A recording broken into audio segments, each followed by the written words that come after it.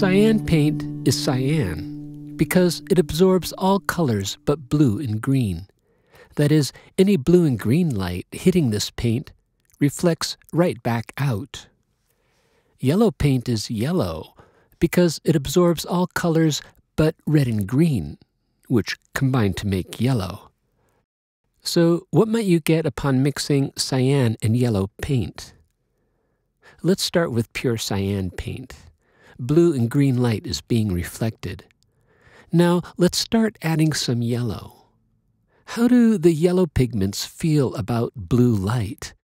Answer: they absorb that blue light. All that remains is the green, which both cyan and yellow paint reflect. That's why a combination of cyan and yellow paints results in a green paint. Notice that in this case, we're subtracting color to come up with a new color. The three subtractive primary colors are cyan, yellow, and magenta. Via subtraction, you can combine these three color pigments in various proportions to make any color of the rainbow. Printed images also include black to highlight lines and to give the image appropriate contrast.